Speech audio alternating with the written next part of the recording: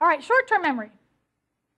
Short-term memory, a lot of times we think of it as, right, what we're perceiving, right, what we're thinking about, what we're paying attention to. Here's something that researchers are looking at even more and more, however. That's a little bit different from the way you've probably been taught in the past. Short-term memory is actually a combination of perception and attention and long-term memory. For many years, researchers would just focus on perception and attention, right? That's what we've talked about in this class. But do you think that long-term memory has an effect on what's going on in your short-term memory and how easy it is to keep things in short-term memory? Absolutely, it does. Because remember, a couple classes back, we talked about how experience can affect how we perceive things. That's really what we're talking about. The knowledge that we have, our long-term memory, does affect how we interpret things in our short-term memory and how easy it is to remember something or even learn something new. It's a lot easier to learn something that's similar to knowledge we already have than something that's completely different. So you always want to remember, here's the bottom line. It is a combined focus of attention between perceptual memory and long-term memory. And that does have an effect on how we design. Now I'm going to do a quick exercise.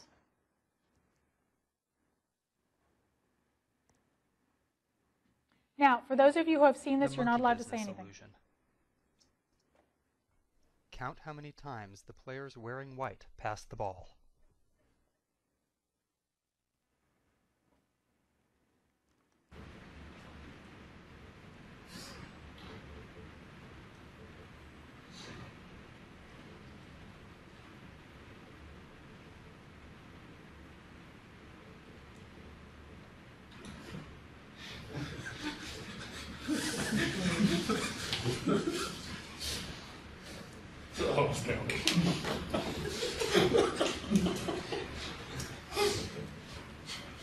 The correct answer is 16 passes. Okay, did anyone get that? Did you spot the gorilla? All right. For people who haven't seen or heard about a video like this before, about half missed the gorilla. Okay. Did you guys see the gorilla? Now, how many of you have seen this before? Or something similar?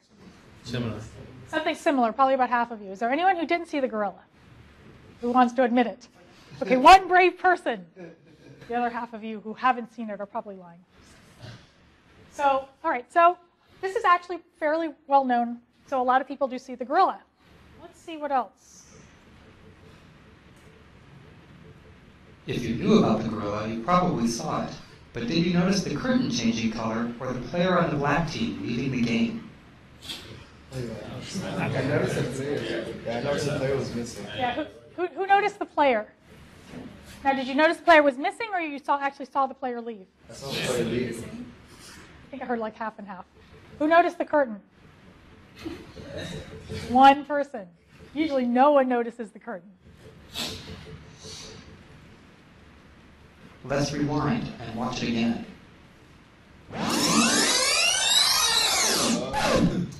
Here comes the gorilla, and there goes a player, and the curtain is changing from red to gold.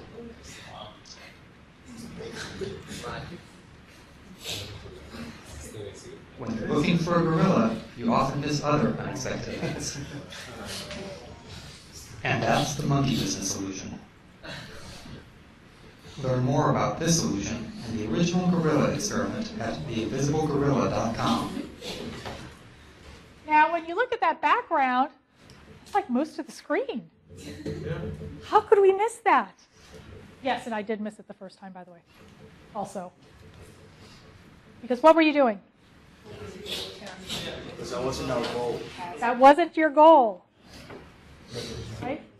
That's not what you were paying attention to. In fact, you weren't paying attention to anything in the background. You were only paying attention to the foreground. So even if you saw the gorilla, you were still paying attention to what was going on in that area. You weren't paying attention to what was going on behind them. Even though we look at it now, we're like, wow, what a big difference. We do this all the time.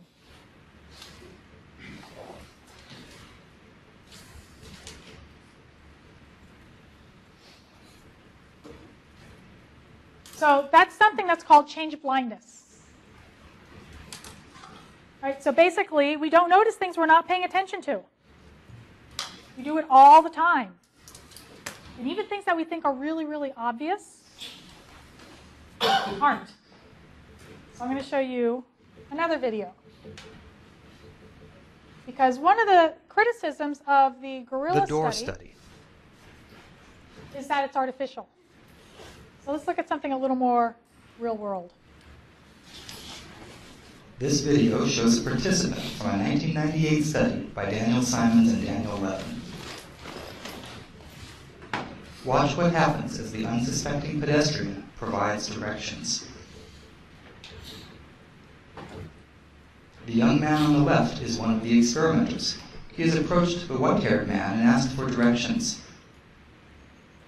Watch closely as two people carrying a door pass between them, and the first experimenter is replaced by someone else. Like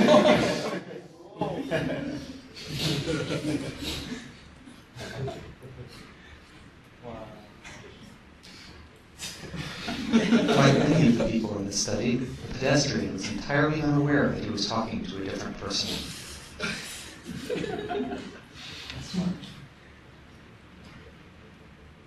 Approximately 50% of the people approached in this study didn't notice when the person they were talking to was replaced by someone else. This study was among the first to demonstrate that change blindness can occur outside of the laboratory. This video is from research by Daniel Simons and Daniel Levin and is copyrighted. So what do you think? I know, isn't that awesome? Yeah, there are actually a whole bunch of shows that have replicated this. I think, is it Dateline? Dateline? Or I'm sorry? Just for laughs. Just for Laughs. One of the news shows. I think it was like Dateline, something or other. And they did it in New York City, and people just didn't notice. Right? There have been shows where they've actually had someone in a store helping a customer who has an eye patch and is wearing a neck brace. And when the customer turns around, they'll have, like someone bump into something, so the customer looks away. They took the eye patch off, or they switch eyes, right? Or they take the neck brace off, and they see if the person notices. And it's really funny because most of the time they don't notice, even something as obvious like a neck brace. Or in one of them, the guy even changes shirts. He goes from, I think, from a black shirt to a red shirt. So this is actually pretty common. Really important for us to think about when it comes to interface design, which we will be talking about on Tuesday. So have a great weekend.